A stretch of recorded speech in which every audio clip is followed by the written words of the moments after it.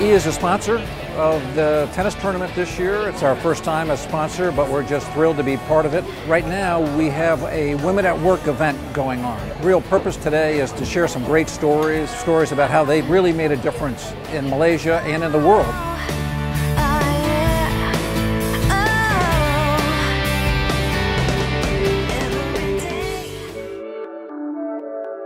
To me, women empowerment is really all about women in our generation taking their passion to the very full potential of what they have. If you're confident and you have your own personal belief, you can take things to a whole nother level in anything you do. Women empowerment to me is very simply giving women the right to make their own choices. It's something that cannot be defined in one simple term. It really is very contextual. But allowing women to achieve their fullest potential, making their own choices in life, and then giving them the opportunity to lead. The Women at Work Forum is amazing because what GE has enabled is providing the opportunities for their women employees all over the world. They obviously employ a diverse group of people. Also prove the fact that irrespective of your background and your gender, you can be very successful if you're given the opportunities.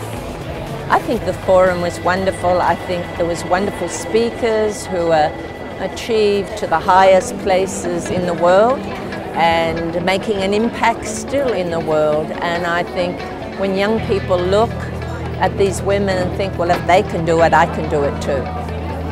I was especially taken by what was mentioned just now about women leaving GE and then returning and continuing their careers as before. I think that's very encouraging. That's a brilliant step forward, really. Women in the past, when they've had to take breaks for whatever reasons, medical, family, have always come back to a lesser degree of what their careers used to be, and now, having heard what was just said just now, I think that's very encouraging. I think for every young woman starting out in the corporate sector, first of all, you really need to believe that what you're doing is what you want to do. You have to have passion for what you're doing. The second thing is, nothing comes easy, it is hard work. Take time to network and learn. I think everyone who's successful has always had a learning attitude towards their career. I get so much gratification from all around me when I come back to Malaysia, and the appreciation is always there. So if I can see that what I've achieved can play a role in reaching out to the youth and the girls and also women out there to know that there's no real barrier for themselves, and if I can do it, so anyone else can do it as well. I would say don't waste any time. Take everything you can, every experience, and just live it. Live it, learn from it, make mistakes, do as much as you can and learn, because every time you succeed or you fail, you're a step closer to becoming who you really are. And that kind of truth to me is beautiful and inspiring, and it always inspires other people.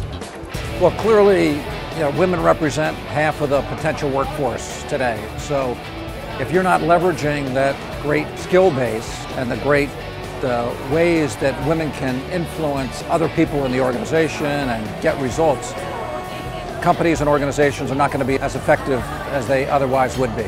We at GE work very hard to make sure we're empowering our women, giving them every possible way to advance their careers, achieve their dreams in GE. We've got an organization called GE Women's Network, so women really helping themselves by networking and sharing best practices to become bigger leaders in GE.